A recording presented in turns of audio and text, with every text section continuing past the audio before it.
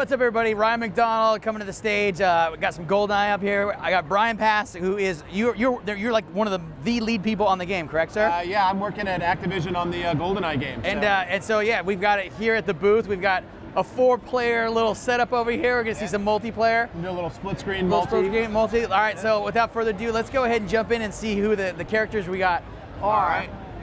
Now, last night we did a little live webcast from the Activision event. I got to sit down, play a little single-player multiplayer. Right. Pretty impressed, I have to admit. All right, here we are. We are in the match. Yeah. So we're jumping into multiplayer. We've got Oddjob, we've got Scaramanga, we've got Jaws, and we've got Trevelyan. So the mode that we're playing here is called Golden Gun mode. So we've got one golden gun on the map. And one of the guys, shot, one kill. It's one shot, one kill when you get the golden gun. I like how you guys don't, even for the demo, you guys don't play around. You're like, whatever, golden gun. Yeah, exactly. So we got Trevelyan. Oh, Trevelyan just got nailed though. So he dropped the golden gun. Now we got Oddjob. So Oddjob's up in the upper left-hand corner. He's got the golden gun. He's going up against Jaws right here. One of the questions I had last night when we were playing, does Oddjob still have the cool being short factor of being awesome and small? Yes, Oddjob is small, and he does have the bowler hat. So he's got a little bit of an advantage. He's got that bowler hat which he can throw. It's one shot, one kill. You know, it's limited. He's got 2 bowler hats, just like everybody else has grenades. He's got 2 bowler hats he can throw. So you know, it's still balanced. It's not a complete advantage. Now, of the mix. And there he is. See, he just got he just got taken out there by Scaramanga. So you're talking about this level here. Oh, and there he just took out Jaws with the bowler hat. It's always a good move. How is it for the levels? You guys got a mix. I know there's some old returning favorites from the original, plus a bunch of new stuff. Is that right? Or yeah. Well, see, what we're doing is we're retelling the Goldeneye adventure. And we've modernized that story. We had Bruce Fierstein come in. He actually wrote the screenplay for the film. Oh, wow. He wrote the story for our game. Now, if you don't, like, without totally spoiling it, right? But I'm obviously a huge fan of the game. How do you re-envision the game? Like, how do you re-envision that storyline? How do you do that? You just spruce it up in Sparks, or what do you do? Yeah, well, we've updated it. That story was written back in the mid-'90s, right? So cell phones were these big things. You carried around. Now we've got like smartphones. You got cameras. So, you know, we've updated the technology. We've brought that story into 2010, right? So made it plausible in today's day and age. And then we've updated a lot of things, like it's no longer Pierce Brosnan. We've got Daniel Craig. He's in there as Bond. We've got Judi Dench. She's in there as M. Right, so all the main story elements are still the same. You're going to be able to recognize locations like the Dam and Severnaya. Those locations are still in there. You're still going to get to be able to play through those. But again, you know, we've updated. So there's some additional stuff in there. So it's going to be fresh and new for people. Now, one of the things I remember from Goldeneye and playing it and loving it was unlocks. I remember unlocking tons of stuff and having, you know, Sean Connery and all kinds of old characters and stuff like that. Can you talk about any of the unlocks or anything that you guys are, you know, hiding in there? Yeah, so we got a ton of different unlocks in the game. So multiplayer, like they're playing here, we've got a perk system. Oh, yeah. And you're going to actually be able to kind of level up your character, unlock different weapon loadouts, you know, different characters that you can play in multi. And then in single player by doing side quests and you know, maybe going and hacking into computer terminals and collecting data and things like that. You're actually going to be able to unlock content in the multiplayer game as well. Now, one of the things I have to admit, last night when we were playing the game, sniping in Goldeneye was one of my favorite all-time things to do. And in the N64, I mean, whatever, that game, like the sniper rifle in that game went really far. Like you could totally like zoom in way. I was trying to snipe in really far. It didn't quite go that far. Am I crazy, or did you guys make it more like real life? You know, you got to make it a little bit more realistic, but you know, we want it to be recognizable to the fans. So, you know, we're still tuning and balancing exactly how far those things go. I used to put that thing like on somebody's like cheek. From way out. All right, so we got another match. Are they on the same map? They started another match. Yeah, we're on the station map here. So again, looks like nobody's picked up the golden gun yet. So the golden gun is right in the middle of the map. Let's see, there's somebody. There he goes. Trevelyan just picked it up. He's in the bottom right-hand corner. He's going up against Oddjob. Oh, Oddjob took him out. Now Oddjob's got the golden gun. Now that's a little bit of a disadvantage to the other players, because not only does he have the golden gun, but he's got that bowler hat. Oh, yeah. Yeah, so he's got 2 ways he can take people out with one shot.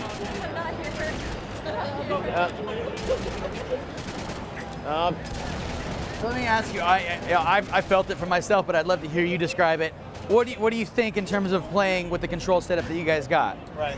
we got a bunch of different control setups actually. Like I like to say we're controller agnostic. So if you want to play with the Wiimote and the nunchuck, we've got a control setup for that. We've got motion controls, gesture-based controls for that. We support the Classic Pro controller, which is what the guys are playing on here.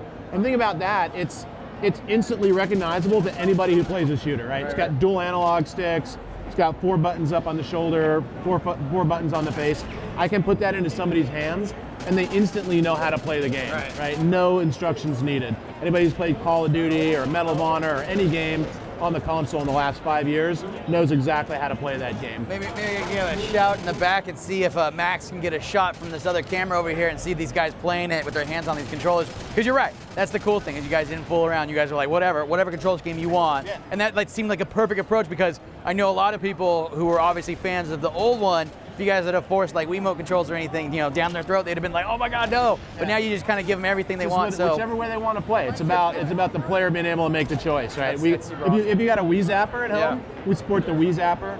If you got an old GameCube controller that you wanna pull out of the closet, you can put the GameCube controller into your Wii, and we support that as well. All right, so since you guys are putting it through the paces right now, does it hold up though? If I go up against a dude with the classic controller scheme and I got my Wiimote, can I be good enough? Well, it's down to your skills, right? Like if you're good with the Wiimote, and that's the way you play. Have you seen people in the office that are like good with the Wiimote versus the classic controller? Oh yeah. Or is it really? Yeah. Oh yeah, we have some people over at the development studio. It's Eurocom over in the UK. They're doing the Wii game. N-Space in Florida are doing the NDS version of it. And a lot of the guys over at the development studio play with the Wiimote. That's cool. And that's their primary control, and they're they're just as good as with any other control system. Have you staged the showdown yet? The best Wiimote guy versus the best classic controller guy? No, we haven't, but that's a good idea. I think we'll have to we do that down. 3 shows a week, so whenever you want to do it, come on by the office. We'll have you guys do it live, so it'll have the added pressure of being live on top of it. All right, we'll throw down the gauntlet. Excellent. See who actually gets to win the golden gun. That'd be pretty awesome. Yeah. I know you touched on some of the stuff. Let's talk about the weapons. All right. A lot of the weapons in the first game I've seen obviously in there. Golden gun, obviously easy one off that. Right. Rocket launchers. I know the mines, right? Whether they were the time mines or whether they were the motion sensitive mines. Right. All that stuff's back. We got all those classic weapons. We got all those those classic gadgets and things like that. Those are going to be making a comeback in the game as well. The modes. Yeah. The modes are something that we should talk about. So we're playing Golden Gun right now. We've got straight up deathmatch. We've got team deathmatch. We've got a ton of different modes that you can play in, and then modifiers. So paintball mode. Oh, I got you. We've got melee mode. We got sticky grenades. So you can mix and match between the game modes and the different game types. Right. There's over 200 different combinations that you can have. They called them sticky grenades in that one. Those were the devil grenades. Yeah. Because then you'd walk into a room and it just like erupt in flames, right? But so how much fun has it been working on this project? It's been a blast because I played the N64 version way back in the day. Spent a lot of time, played with my friends. So being able to play this game, and you sit down and we still play 4-player split screen multiplayer in the office. We're having a ton of fun, and we've been playing it for months and months. And it takes you back. It's like being back, back in college again for a lot of people. What about the like you were talking about, grenade launcher, sticky mines? A lot of those, weapons were defined in that first game. Anything that you see that's new in this one that people are going to be like, all right, this is new for the 2010?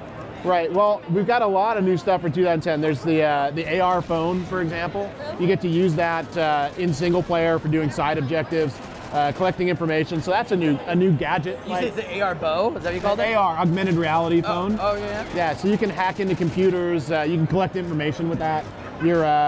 You may have to take pictures of things to collect information and data, download it to MI6, stuff like that. I did see there's a night scope now on the sniper rifle.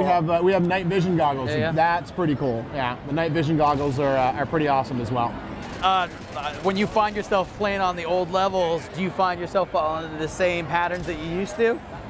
Well, the levels are not they're not exact. They're not exact. They're not exact. They're not remakes. We're remaking levels that were, they're really coming out of the film. I guess. And so we've taken a lot of keys and a lot of visual cues from those levels. So they're not exactly the same, but you adapt, you figure out your new play style. The one that I always seem to remember, and I totally can't remember the name of it.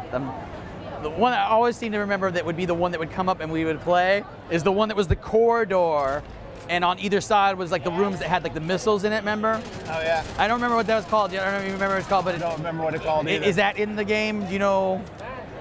My vagueness, is it close enough for you? I'm trying to think exactly which one we're talking You know that about. one level with that one crate in the one spot, Sure, the right? one, the one with that that thing under the grating. Right.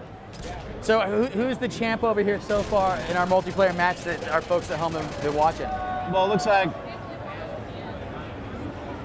Josh just got a couple of kills in there. Trevelyan's got the golden gun. The gameplay, that's the one that odd job. That's one thing I noticed. It's fast. It goes.